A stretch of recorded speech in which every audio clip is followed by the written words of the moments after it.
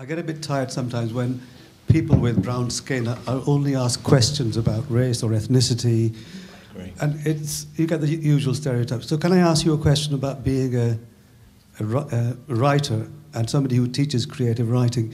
You said in an article either last year or the year before that a lot of people who attend creative writing classes actually belong in a mental asylum, or words to that effect. Could you elaborate on that, please?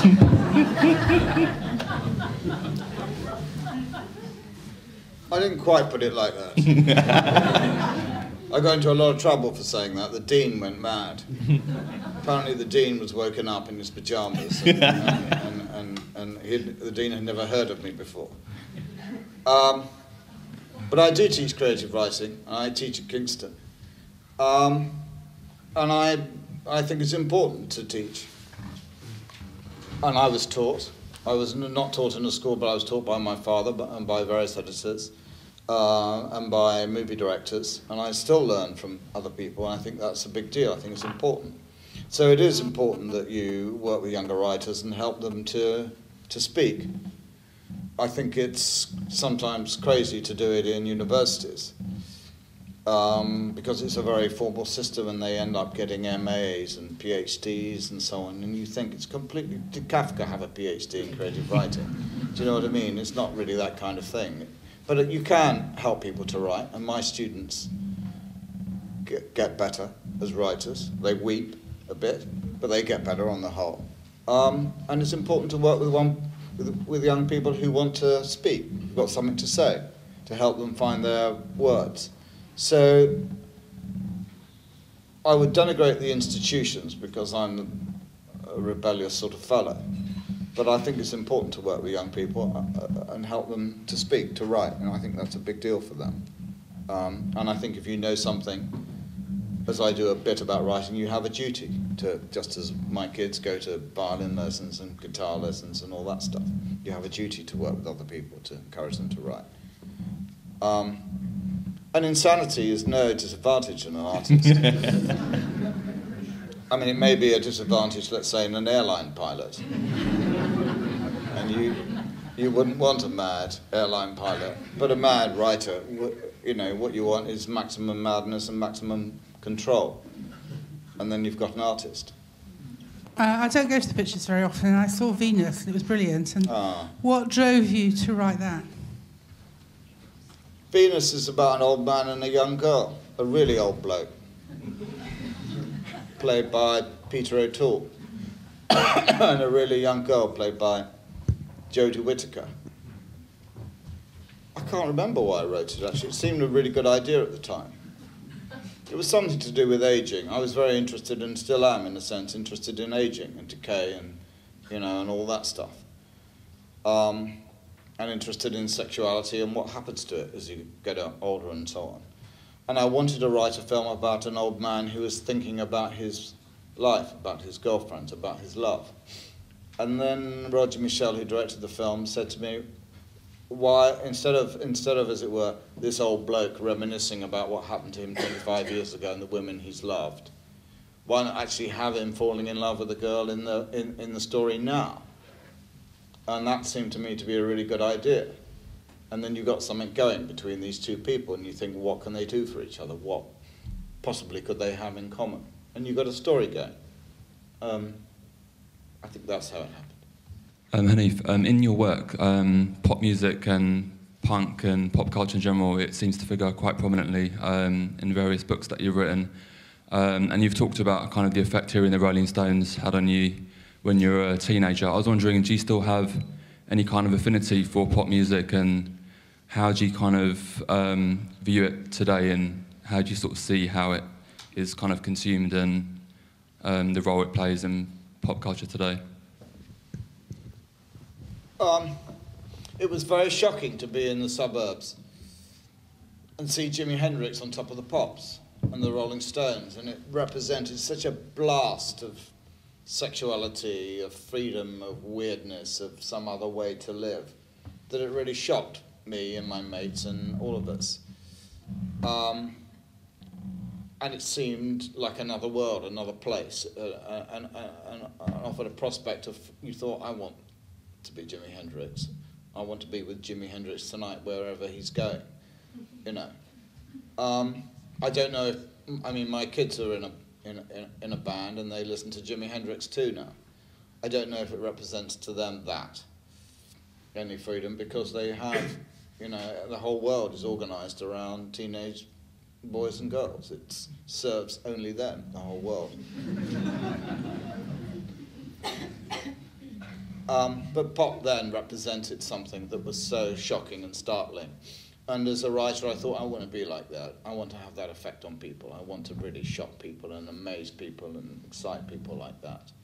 So that's what pop meant. And it linked to what was going on in Vietnam and what was going on in Prague and the other struggles of people around the world, that pop represented a sense of excitement and freedom and possibility then, I guess. I can't answer the question about what it means to people now. You'd be better off asking them. And it would represent different things in different places. In the suburbs of Paris, if you were an African immigrant, music would mean a different thing to you than it would mean if you were a white public school boy listening to rap now, in West London, for instance.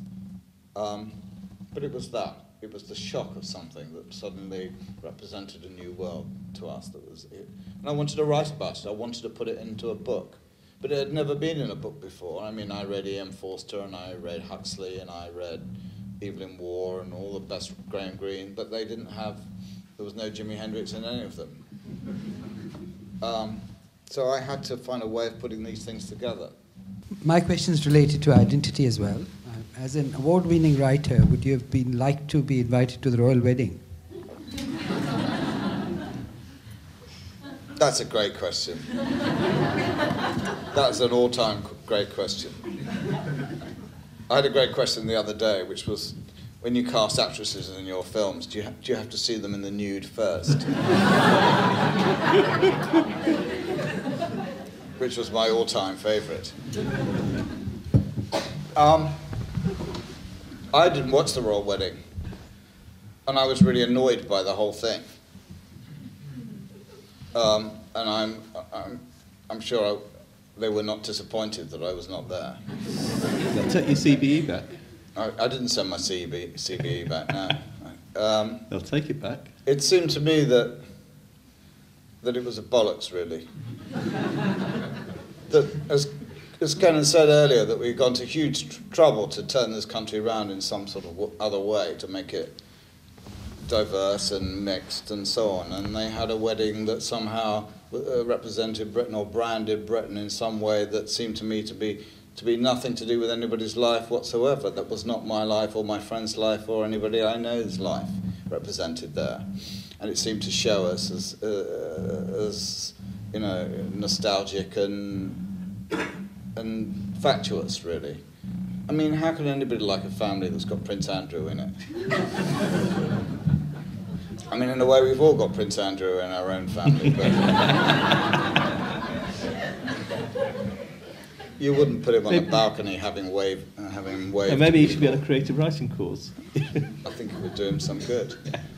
So I was rather relieved, as I say, not to be invited. There goes my knighthood. Well, thanks, Hanif. We had to unfortunately draw it to a close. Well, thank you very much. It's been hugely entertaining, hugely informative. Thank you. Now, after that last remark, ladies and gentlemen, I have to promise Hanif something that is certainly better than a PhD, arguably better than that elusive knighthood. That is the Asia House Award for Literature. And it seems superfluous almost to say that I speak here for the older generation. And since I read Baldwin and Ellison, I've never found myself on the platform, you too, sir, with so many dyed-in-the-wool, heart-feeling liberals. I have loved the talk this evening. It's one of the finest I have heard in any setting. And it chimes so well with what we try to do at Asia House, is deal with serious problems and in a way that liberates. And I loved the way you explained the liberation for all of us that you've been so much party to. The prize reflects one sec. reflects, well, as I was about to say, the genius of April Gow, but beyond that, it reflects this passion we have in our own way at Azure House for building links and doing good, and I hope you didn't feel that anything I said subtracted in the slightest from the marvellous and passionate things you've said. I'm not going to read out your biography all over again, but I am going to say that we must applaud to the echo what you have said and our award of the prize here. So, thank you.